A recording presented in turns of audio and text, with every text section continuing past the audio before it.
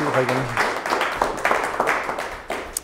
Well, thanks for coming, everybody. And I know there's at least a couple of folks here that have had, they've got more history with purple martins in and around Vancouver and Portland than I do. So, you know, maybe when we get to questions after the talk, they can kind of chime in with what they might know about, you know, the local populations here. My study has been down closer to Corvallis and Benton County. I'm going to just start the talk by talking a little bit about the biology, the natural history of the species. We'll talk about some of the limitations on martin populations, and eventually get around to talking about the work we're doing down on McDonald and Dunn Forest, as well as some conservation efforts being done more widely. So the purple martin is 3 subspecies in North America. The particular species here that we have in Oregon is called the western purple martin. And it's the largest swallow in North America. It's probably one of the largest swallows in the world. And I think it's one of the most beautiful birds that we've got in the really the state. The males are this really gorgeous kind of indigo that's very glossy. They have this kind of babbling, melodious song. Once you've heard it, I don't think you'll forget it. It's just a bird that has captured the heart of a lot of folks in Oregon and across North America. And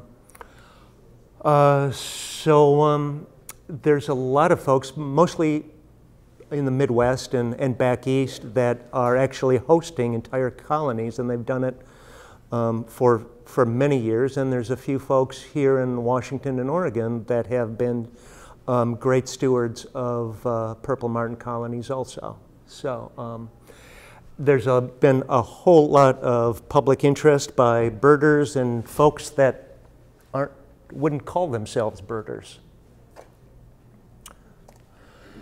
So this map shows kind of the distribution of the 3 species. The eastern purple martin is the blue area of the map.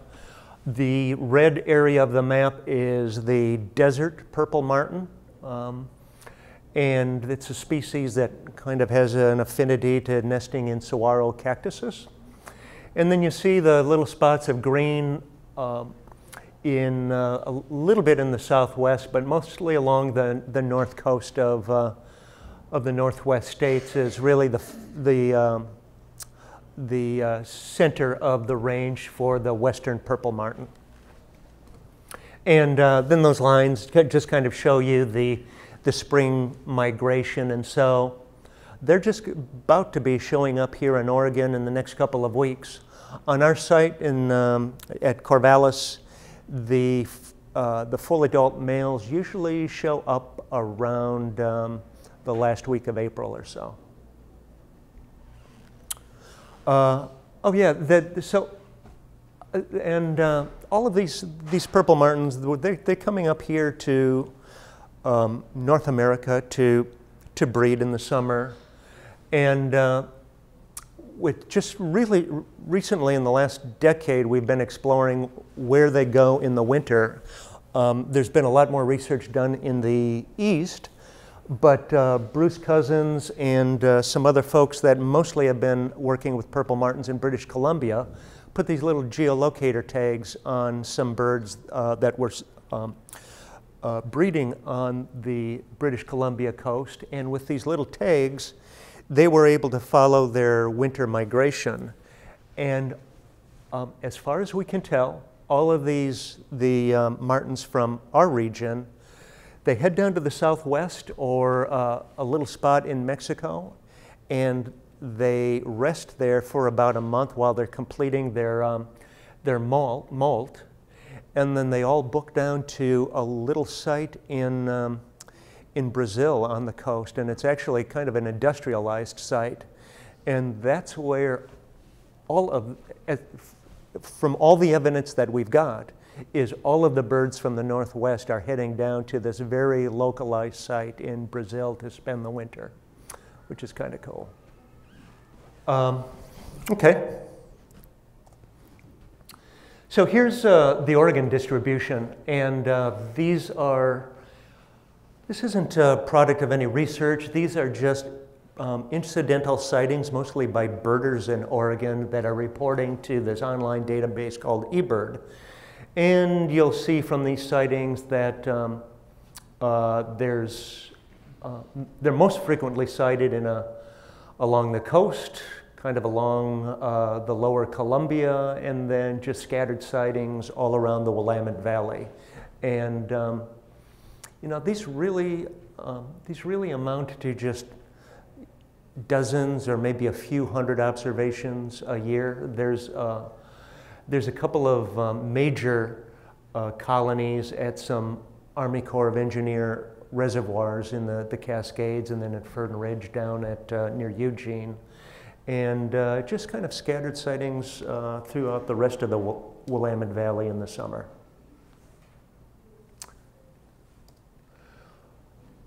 So, the birds come up in the spring from South America, and the males and females just form a temporary bond that just lasts for one breeding season. They don't have a whole lot of fidelity to one another. They, both of the pair, the males and the females, have different chores in rearing the young in the summer.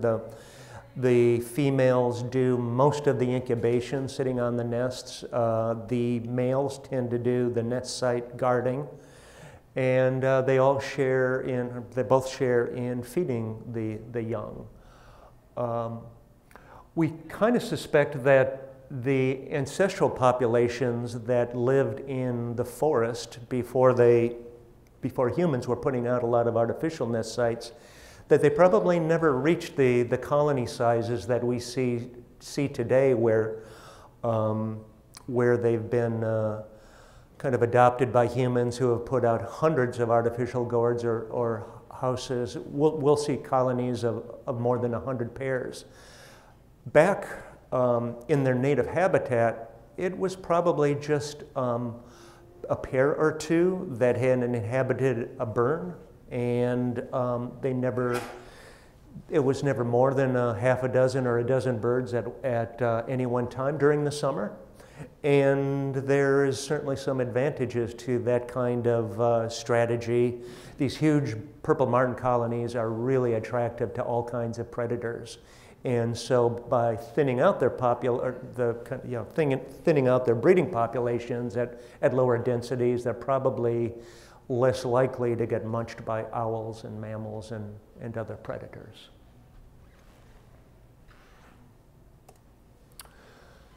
And so we don't know a whole lot about habitat selection in natural environments. Mostly what we know of purple martin habitat use is from populations that have been reared for generations in artificial nests.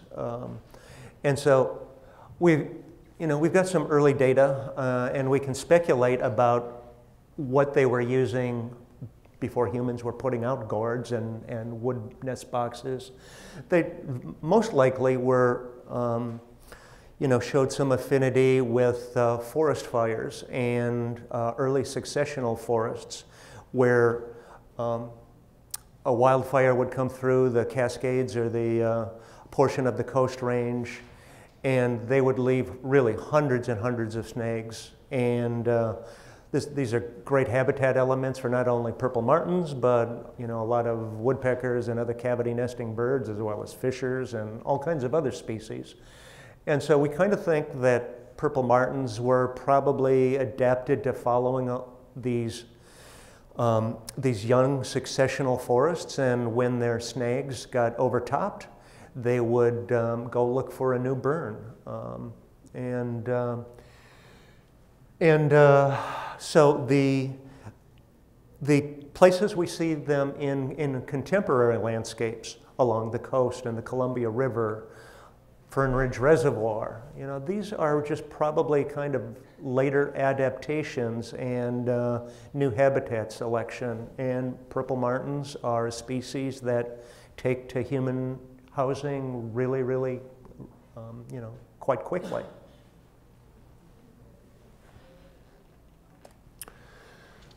So just a little bit about foraging. They're foraging much higher than most other species of swallows and swifts, up to 150 meters. They're probably, because of their larger size, they might be selecting larger flying invertebrates than some of the smaller swallows.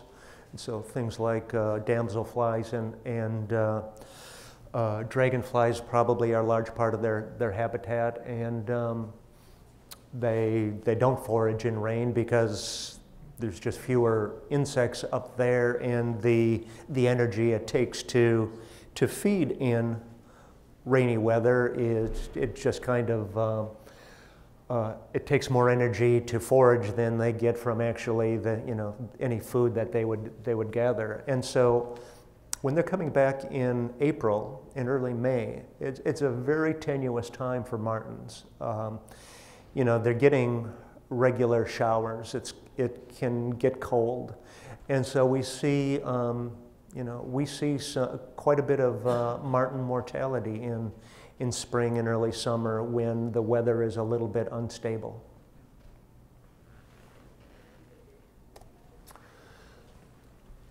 So this map, it's a little bit confusing, but what it's kind of showing is the North America trend of martin populations from 68 to 2010. And so where you see blue, those are areas where we've got survey data that indicates that martin populations are increasing. Where you see red, we've got areas of the country where we're seeing decreases in population. And then the orange and yellow are kind of stable. And the thing is this data comes from the breeding bird surveys, which is, it's a great source of information, but it's a kind of imprecise. These breeding bird routes are kind of widely scattered. And then we have to recognize that almost all of these birds that are getting surveyed, these are colonies that are being maintained artificially by humans. And these are not martins that are living in, probably for the most part, are not living in natural settings. And so, it gives a little skewed of a picture of how we're doing. And I think it's a little bit more optimistic than we're actually seeing if you kind of discount the fact that most of these are breeding in artificial settings. Yeah, and then really the most serious declines that we saw with the purple martins, in recent times was back in the 60s. The European starling really is pretty new in Oregon. It's really been exploding since the 60s. And it's just been following that invasion that we've seen pretty dramatic decreases in starling populations in Oregon, and much more serious in Washington and California.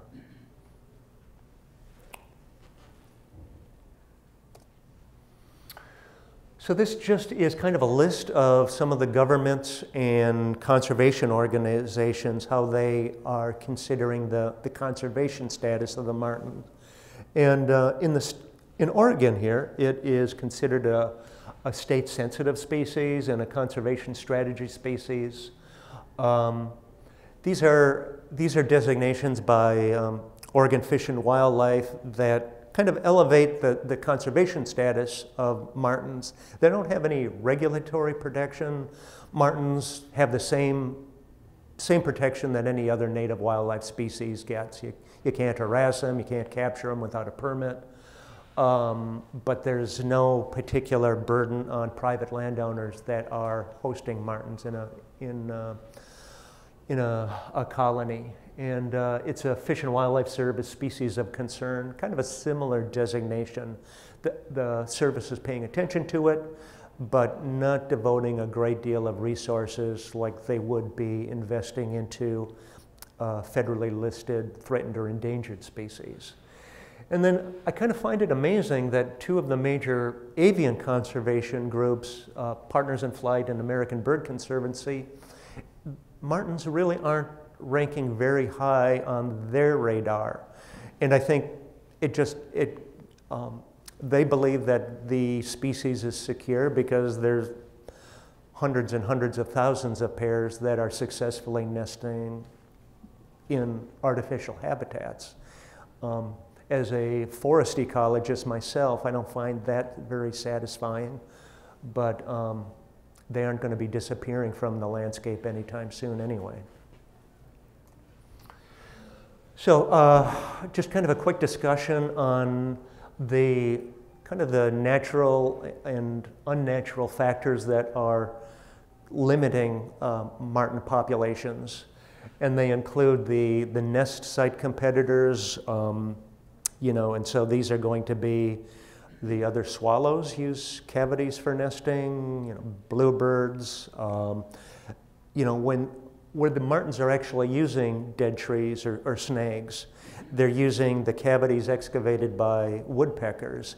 And it's the northern flicker that produces a cavity for its own young that they only use for a year, and then those cavities are left. And it's a particular suitable site for purple martens. And everybody wants to use these scarce little tree cavities. And so in urban settings and parks, you see a lot of competition from starlings and house sparrows. And out in more native-looking forests, it's you know, it's wrens and swallows, the other like tree swallows and violet green swallows. And then marten eggs and young are munched by numerous kinds of predators. Owls are particularly notorious predators of martens and swallows. And a owl that finds a colony can eliminate many, many nests over the course of the week and will actually cause the abandonment for years of a particular site. And so we're pretty cautious about predator guards on our gourds and protecting them also from mammalian predators that could get up into the boxes also.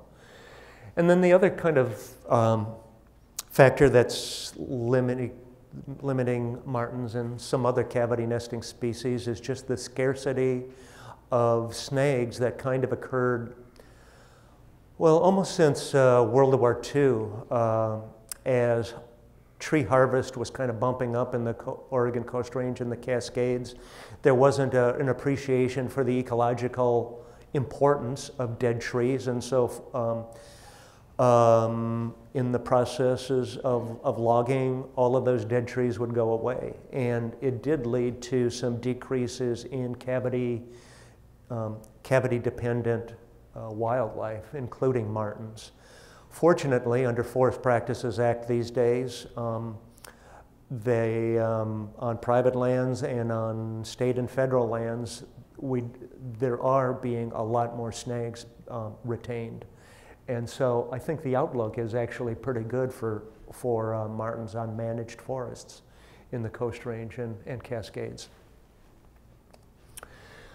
So as I kind of alluded to earlier, spring weather is a notoriously precarious time for martens, and where folks have been monitoring marten colonies in the Northwest for I mean, there's been some colonies monitored for up almost 20 years.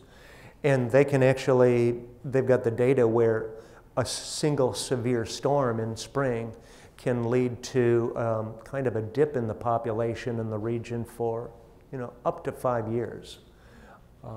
And it's kind of, I mean, the weather is beyond our control. It's just unnatural environmental factors that they deal with.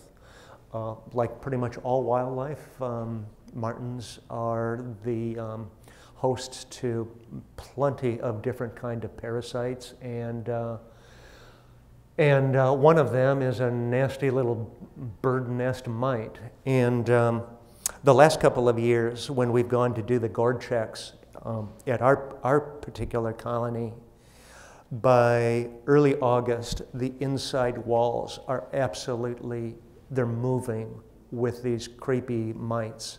And they're all over the birds, and it got so out of control last summer that we actually, we took out the little nestlings, we replaced all the nesting material, put them in clean gourds, and greatly reduced the load of nest mites that were parasitizing them. The birds can tolerate a lot of these ectoparasites, but at a certain point, they can cause a lot of stress and mortality in the severest instances. So now getting down to the site where I've been working since 2011, this is McDonald Dunn Research Forest, managed by Oregon State University. And it's located just north of Corvallis, and so that kind of orange block on the map, that's the urban growth boundary of Corvallis, and then you'll see the Dunn Forest is the green block just north of that. It's the OSU Research Forest. It's about 11,000 acres, and it occurs kind of right at the transition zone between the Coast Range foothills and the valley floor. And so this landscape is mostly forested, but right across the road is agricultural lands, and quite a few kind of dense rural residential neighborhoods too. And so this colony was kind of brought to my attention by local birders visiting it as early as like 2009 or 2008, I think. And our observation showed that the starlings were posing increasingly severe nest site competition for martins. And so we wanted to do something to allow this colony to persist. And what's really special about this colony is that they were still using snags. And out of all of the hundreds and hundreds of thousands of martin pairs that have been monitored in North America, there's only a handful, certainly less than 50, that are still using dead trees to nest in. The rest of the North American population has completely switched over to artificial nest sites, and so they're dependent on human housing. And so to have a colony that's actually using snags in the forest in Corvallis it's quite a rare phenomena. And it wasn't going to be around long, the way the starlings were encroaching from the agricultural lands and from the rural residential neighborhoods. So our objective was to throw this little colony a lifeboat, put out some starling-resistant housing, let it persist, and hopefully improve the reproduction so that they can colonize all of these other clear cuts with a whole bunch of retained snags in the broader forest area. And so this is an aerial photo of the Dunn Forest colony. This is the area where most of our work is being done. It's composed of 2 gourd racks, and the markers are really hard to distinguish, but just 2 of those red dots are gourd racks. A couple of them mark the locations of natural snags that martins are still using. And then a couple of others are indicating the locations where we have installed wood individual nest boxes. And you can see this is a really intensively managed forest landscape. OSU does clear cutting, they do a lot of research, and nevertheless, the number of snags that they're leaving out there provides a whole lot of breeding opportunity for martins. And this is just, kind of some on-the-ground photos of what the gourd racks look like.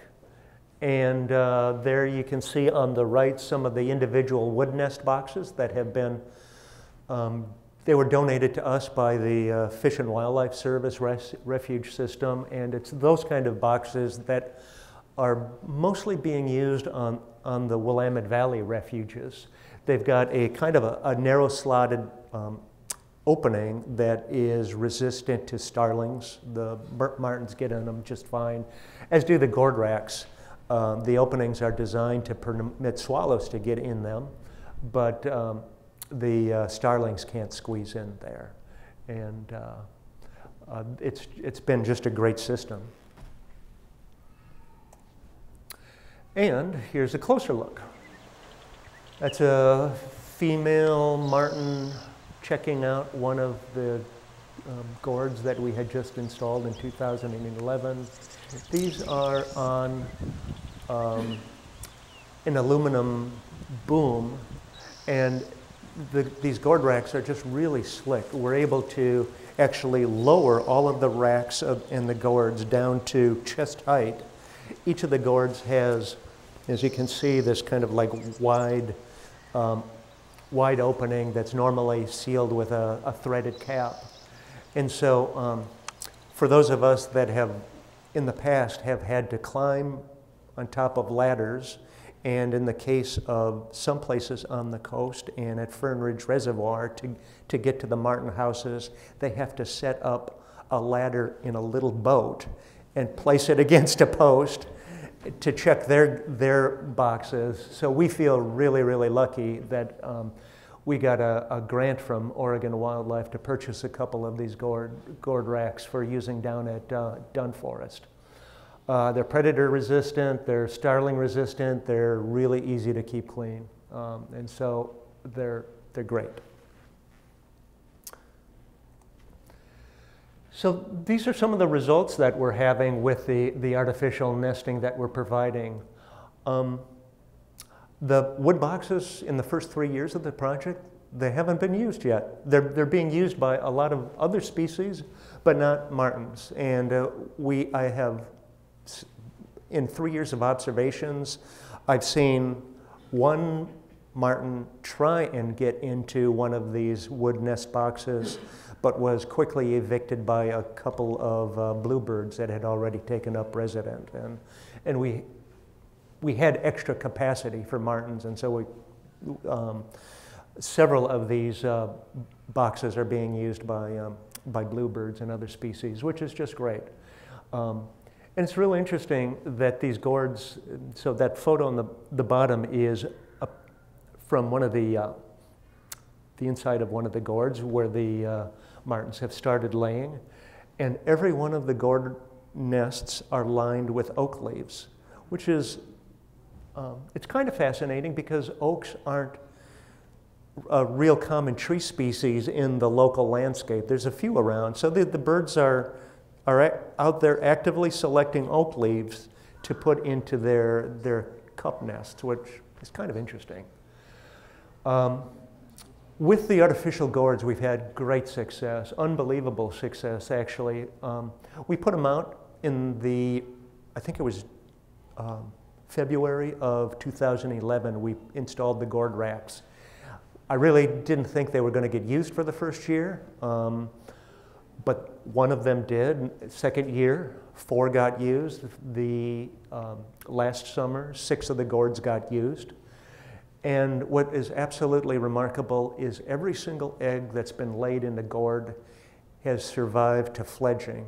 And for any bird species to have that kind of nestling success is really, really unheard of. So we're really happy with the productivity that we're seeing out in these gourd racks. And we're hoping that some of these birds are coming back to the forest and using snags. That's an untested hypothesis yet, though.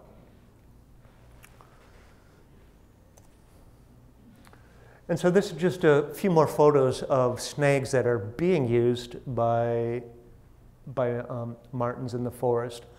They're being, so that one, the uppermost one was a Douglas fir snag that was actually deliberately topped off during the harvest unit and left as a wildlife tree.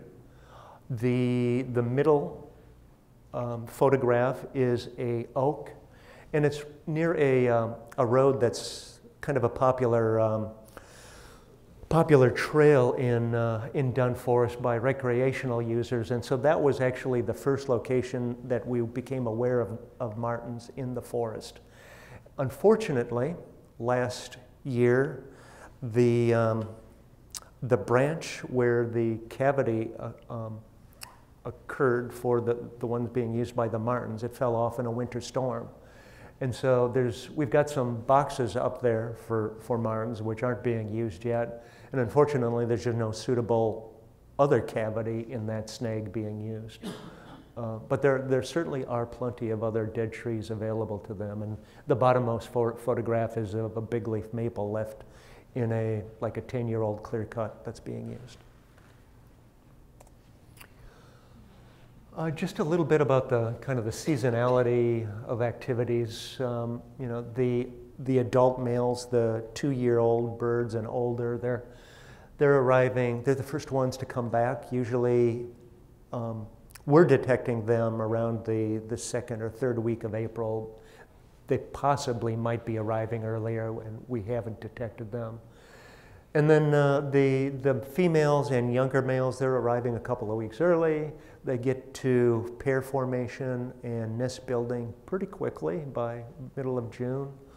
And then, you know, things just kind of proceed, and usually they're out of here. The oldest adults are leaving by the first week of August. They're gone. And some of the fledglings, the youngest birds, are hanging around these sites until mid-August or so, and then everybody disappears.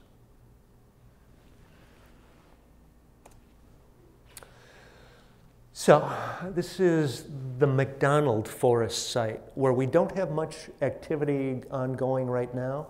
We had actually started the project on Dunn Forest in 2011 before we actually became aware of this colony. And it was a local wildlife biologist was just walking her dog out in McDonald Forest, and she started hearing martins. And so we started exploring further and came across this old clear-cut unit. And the video is a clip of the kind of the landscape that is occurring in that, what you see on the aerial photograph there. And we haven't had enough time to actually really do exhaustive searches out there, but you know, our earliest observations kind of indicate that this might even be a larger colony than what we've been following over 3 miles distant in Dunn Forest. We know there's these three sites that are indicated on the map. That we've got another snag that we did find last year, and there could be, it's a very large unit, and there could be many more martins nesting there. So I think there's a lot of hope for these little colonies on the OSU research forests.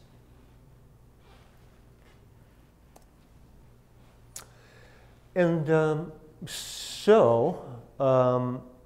other agencies are working on martin conservation in the Willamette Valley. The Army Corps of Engineers have been putting up these nest boxes at the large reservoirs that they've been managing, and the colony at Fern Ridge Reservoir is particularly large and well known. And I think it's more on the order of maybe 120 pairs of martins that have been nesting at that reservoir for many years. Fish and Wildlife Service refuges like Ankeny and Finley down by Corvallis, they are starting to put out nest boxes. I don't, there was, I think, the very first clutch that was noted on any of the wildlife refuges was in 2011, and then there's some suspected martin use of snags down at Pigeon Butte, which is also on Finley, near Corvallis. And then we do know of another colony down near Cottage Grove on Weyerhaeuser land. It's a clear cut where they retained quite a few snags. And there's a small colony of a few pairs down there that were being monitored for a couple of years. I don't think anybody went out there in 2013 season to see if they're still there. And then there's all the ongoing really private efforts along the Oregon coast, along the lower Columbia, where there's all kinds of boxes still available for martins. These are some of the, some of the other agencies that are involved in kind of the regional planning for purple martins. And the biggest players are the Western Purple Martin Foundation and the Western Purple Martin Working Group.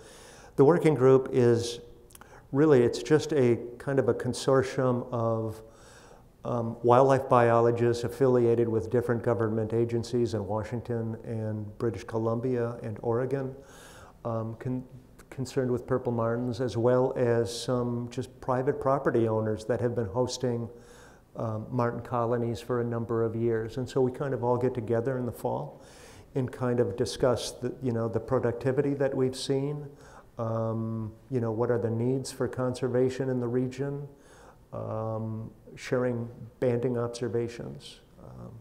And really it's that group that is where kind of all the information sharing gets going. But like I said, it's a bird that a lot of people have taken to their heart, and so we just see up and down the Columbia and along the coast, private property owners just taking care of little martin colonies. And I think right now they are, the private effort is just been really crucial into making sure that we still have purple martins in Oregon and Washington. So this is just some of the other activities of monitoring and banding. The British Columbia and Bruce Cousins and his colleagues in British Columbia have had a really intensive martin management effort along the coast of British Columbia for a number of years, 20 years I think. Here in the valley, we banded although there's been the colonies being hosted, the very first banding effort was by Joan Hagar, first in 2011, and these are the birds being reared in our Dunn Forest colony. And so these banding, the identification bands allow us to see where, we're able to track where we banded a bird. Almost always it's been taken out of a nest and been banded.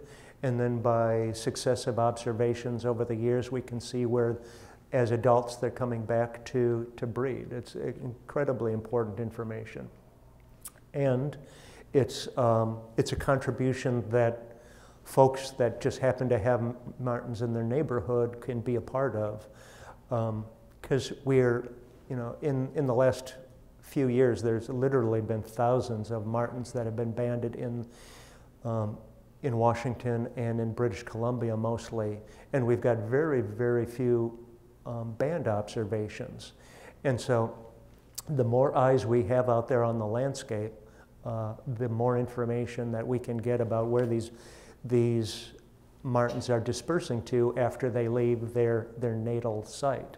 So keep your eyes open, and I'd be able, myself and anybody at the Oregon Wildlife Institute would be happy to take your observations and share them with the other folks in the working group. And, you know, we really don't know the status of purple martins out in, you know, deeper into the Coast Range and the Cascades. These are landscapes where they're mostly privately managed forests or some public forests. They're places where, you know, there aren't biologists or even birders actually out there looking for martins or birding much. And so there are an increasing number of snags on managed forest, and we'd like to get more folks out there looking and finding out whether martins are there. And if they aren't using some of these managed forests, then we really have, you know, cause to be concerned. So just some of the, you know, the research questions that still need to be dealt with as we're trying to make sure that martins persist in North America. You know, where are they going after they leave the nest? And that's what this banding data is all about. We really don't know anything about how martins returning to their breeding range, how they're selecting what trees or landscapes to breed in, and that's really important information if we're concerned to providing them more nest sites. We need to know what they'd like, and particularly something we're really, really conscious of is whether martins that are being reared in artificial boxes and gourds, are we somehow contributing to this cultural shift that's happened back east, that they're just going to get honed in on gourd racks and not even go back to snags when they become available? And so that's why we really need to do some of these studies and find out whether or not the birds that we're raising in the refuges and what we're doing are going back out to the forest. That's critical. So. And then just what us at Oregon Wildlife Institute are going to be doing in the next couple of years. Because we don't have this question answered on the impact that we might have to the shift of habitats or nest site selection, we'll leave these gourd racks out there to, like I say, throw the colony a lifeboat. We've got right now a capacity of something like, I think, 35 boxes and gourds. That's all we're going to give them at McDonald Dunn Forest anyway. And we're hoping as the density gets up and the artificial sites get saturated, they're going to start seeking snags out into the forest and clear cuts, and there's plenty of them out there. So,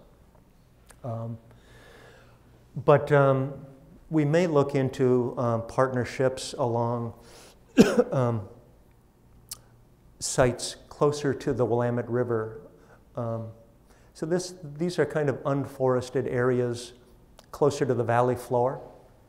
The pressure on martins from house sparrows and starlings is really, really intense.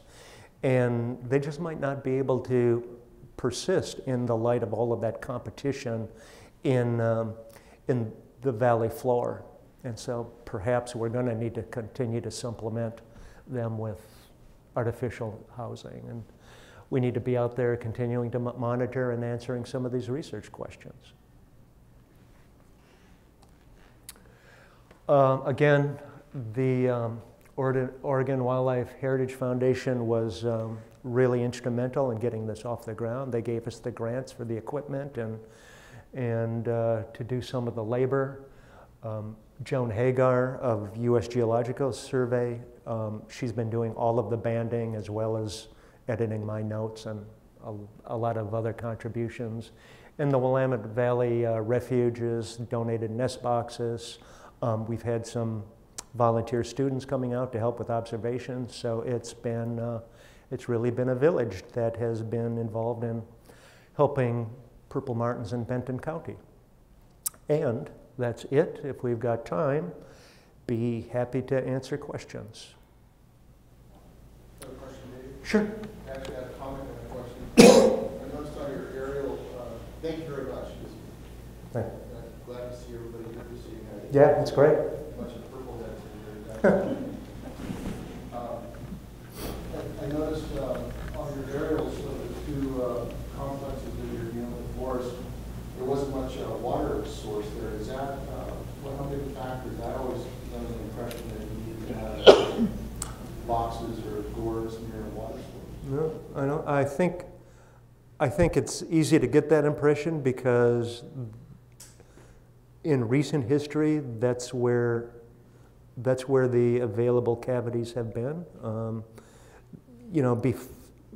Earliest they were using, cavities that were in poorly preserved pilings, docks on the coast, and so there was, as the valley and the marten populations, I think, were decreasing in the Coast Range, they were finding these pilings that had cavities, and so there was this shift out to the coast.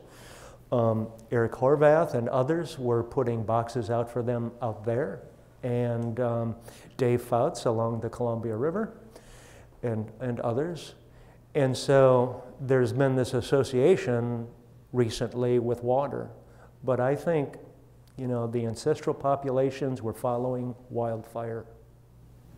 And then my comment, thank you, that makes sense, and I agree with that. And my comment is on, I want to reiterate the importance of bird banding, and the birders in the room here want to be looking for those, because we need to turn those into the USGS bird band laboratory. That's right. For the master database. Yeah. And you get a postcard telling you where that bird was born and when it was born and who tagged it. We found one last year up in Washougal that was 9 years old and was banned on Sauvie Island, so we were really excited. Yeah, 9 years old is getting up there. That's an old bird. Yeah. Yeah, so the working group has come up with a color scheme for the western populations of martins. All the martins that have been banded in the Willamette Valley have a red leg band. What are they up in? Green. And California, do you recall? Yeah, so there's a color code. And so if we can get an observation of, a marten color band from where you live or wherever you see one, it provides us great information. We can link that back to where the bird came from. But then when you call that in, having been there, they say, what's the numbers? And so the first thing is to find the band. Yeah. Then come back with your spotting scope and sit. Yeah. And because there's a letter and 3 itty-bitty little numbers on that leg. Yeah. Which isn't very big, right? No. And it's not all on one side, so you got to kind of mold yeah. see these 3 numbers. So we had our first band return at our colony last summer. And so that's right, they get a color band on one leg, and then they get a little aluminum band from the banding laboratory on the other leg that has got a unique ID number. And my wife was able to sit out under that gourd rack with a spotting scope and read all of the numbers. I couldn't believe it. Good birders with good eyes, they can do that. Yeah. On the issue of the mites, how do you clean the nests of mites? Well, that was really scary to me, to taking out all of that nesting material. I hadn't done it before, but I knew that this was a really serious infestation, so I called Bruce, advised me a lot, and he said, well, they're pretty resilient little creatures, and so we just lowered the rack. We had clean gourds that had been empty, hadn't been previous used. We put in some shavings as nesting material, and we just switched the nestlings out of one gourd into another and put them back, and it caused no problem at all. And in fact, when we went back to band the birds 2 weeks later, it was a greatly reduced load of mites. But did you clean the other gourds, or just throw them away? And then, so those gourds came back, and they got cleaned with bleach and scrubbed out, and they'll probably be going out again this year. Yeah. For you, me? Yeah. The nesting material, you put shavings in. Do you Yeah. put twigs at all? We didn't. They seem to use twigs a lot and leaves. Yeah. What kind of shavings? I put cedar shavings, and I know that's a little bit controversial, but I just put about a small amount, maybe a cup, an inch or so of shavings in the bottom, and then on top of that, the martins would build a cup of, pretty coarse twigs, and at our site, these oak leaves. So it's not, it's not a carefully crafted nest, as you know. Yeah. Some folks are using DEE in nests to keep the pesticides down. How do you feel about that? I'd really be hesitant to be using any kind of pesticide in the nest. And I mean, my experience was by just changing out the nest material, of the 6 gourds that we changed out last summer without a single problem with the nestlings. That just seems like a much safer bet. Pesticide there? I thought that was a natural. DDE? DE. D. Diatomaceous earth. Oh, diatomaceous earth. I don't know. I don't have any experience with it. That's what we're using on Sunny Island, and it seems to keep the pesticides. Hmm. I bet you read that it was. Yeah, I read online that it could cause lung issues because. It's really, really fine powder. Yeah. And yeah, I just can't speak of it. Yeah. Where did you guys get your gourd structures from? Did you guys make those, or is there a company that you're ordering those from? We ordered them from the kind of like the nationwide Purple Martin Conservation Group. It's the Purple Martin Association. They've got an online store, and they sell multi-unit houses. They sell everything you could ever want for starting your own little martin colony. And you guys are pretty happy. I mean, from a maintenance standpoint, that seems pretty slick versus a ladder boat. Yeah, it's for maintaining and banding and all of that. They're really slick. They aren't using them on the Fish and Wildlife Service refuges because they're not very aesthetically pleasing. They like the wood, more natural look, but somebody's got to get up there on a ladder, and it's, we can check all 6 gourds on one of these racks in just a couple of minutes. So. Can I ask one more question here real quick? From a land manager standpoint, when you don't have a lot of snag creation, is there a prescription for snag creation that works particularly good for these little creatures in natural areas, or is it just, if you can create snags? So, from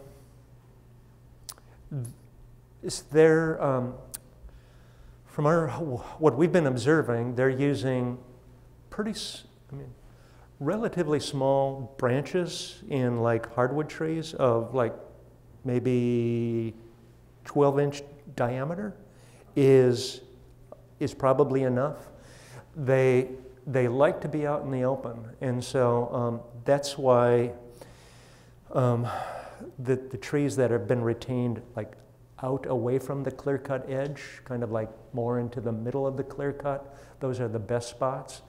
And there's, most indications is that they won't penetrate a forest canopy. I mean, there's been some anecdotal evidence that they will continue to go below a forest canopy if it's a site that they've already known about. but they aren't going to be going into a forest canopy looking for new sites. So yeah, at Dunn Forest, these were all, you know, trees that had been left on after the harvest and have just been worked on for a few years by woodpeckers, and then those sites become available for a lot of other birds. Any more? Yeah. Now, of course, in the cavities, not the nest, but the cavities, you're going to have a problem with the starlings again. Yeah.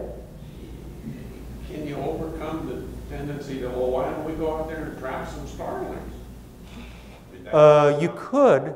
So it's not in McDonald and Dunn Forest. The